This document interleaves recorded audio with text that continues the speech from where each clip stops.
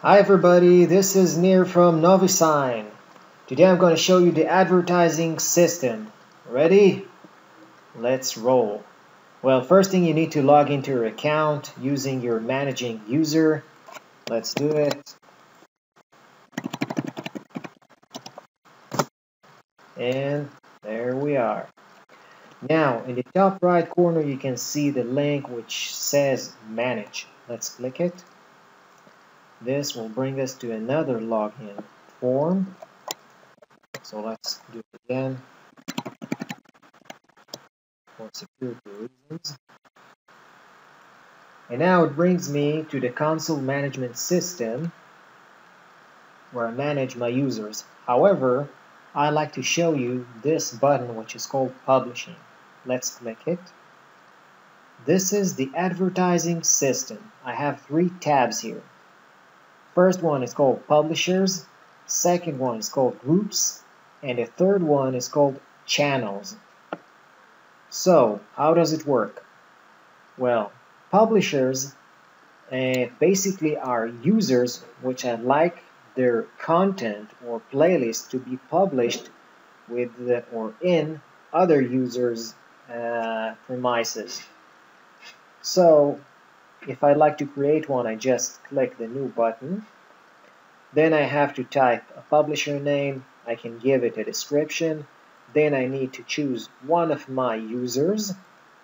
And after choosing a user, I have to choose a playlist. Then I click the save button, cancel.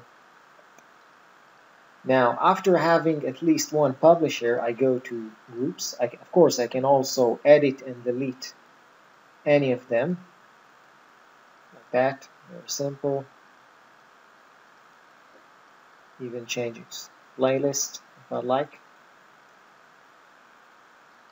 Now, next step is the groups.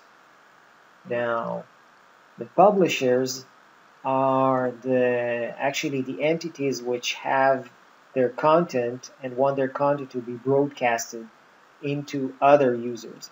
So other users are going to be grouped into groups. Now, how this will be done?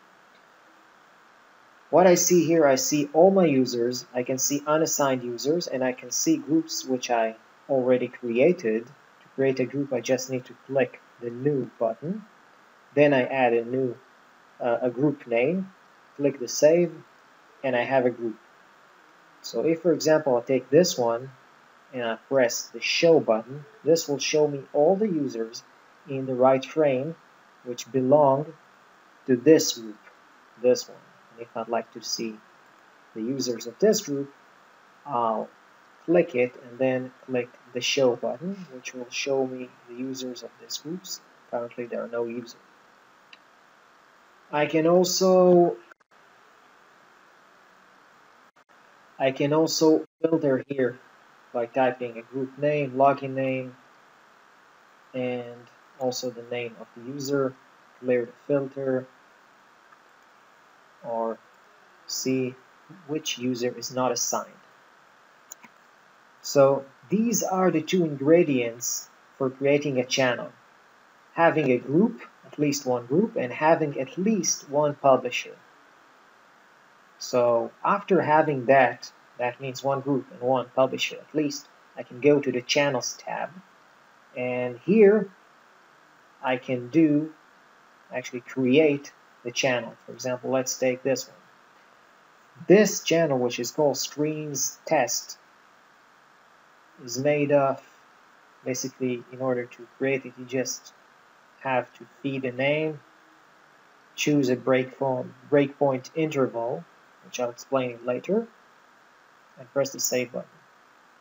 So this one, the chosen channel, which is called Screens Test, has one group, which is called Testing Bars, and one publisher, which is called just Publisher. So what we see here we see time. That time, it's time in minutes. If I click the edit, I can see that this is the duration. And if I go to this publisher and click here the edit, I have different duration. What does it mean? It means that in this case, each member of this group is going to have his own playlist being played for 25 minutes. After that, he's going to see on his screen the chosen playlist of this publisher, the first publisher, being played for 35 minutes. Now, if I had another publisher, then just right after this publisher, the next publisher would get in and being played on the screens of the members of this group, which is called testing bars.